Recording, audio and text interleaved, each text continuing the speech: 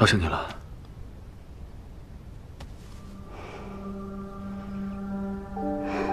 我怎么睡着了？我刚刚做梦，梦见你丢下我就走了。傻瓜，我怎么会丢下你就走呢？你就是太累了，所以才会做这样的梦。要是真累了，去休息一会儿，养足精神。查案也不是一朝一夕的事儿。西昭的事情没有了断，我怎么能安心睡觉？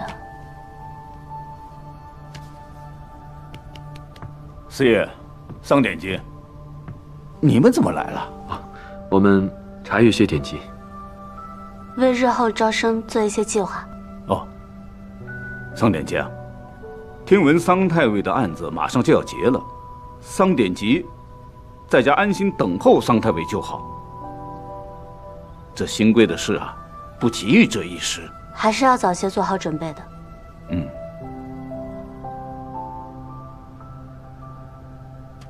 这个是你们准备招募的女弟子？冯博士，您认识？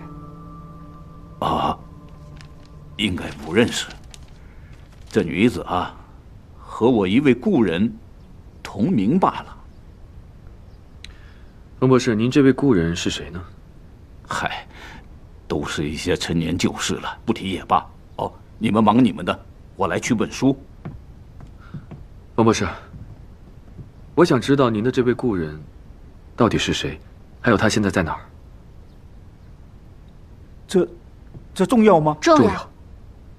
哎呀，你们这些后生啊，这为何要苦苦相逼呢？你说谁年轻的时候没有做过点荒唐的事呢？哎呀，罢了，告诉你们吧，这张秀萍便是张妈妈。庆丰楼的张妈妈。冯博士，你确定？哎呀，老夫年纪大了，很多事情都记不真切了，唯独这张秀萍这个名字，老夫绝对没记错。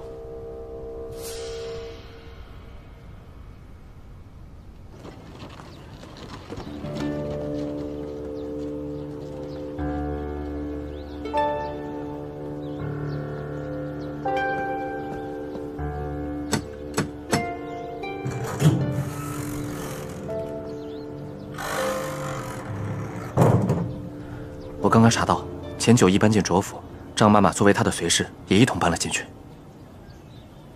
这个张妈妈在西昭里是个什么角色？钱九的手下？齐郎，要不要拿住她，审个清楚？千万不要贸然行动，我们需要更多的证据。好吧，我会继续派人盯着张妈妈，希望有所发现吧。如果她有什么异动，立刻通知我。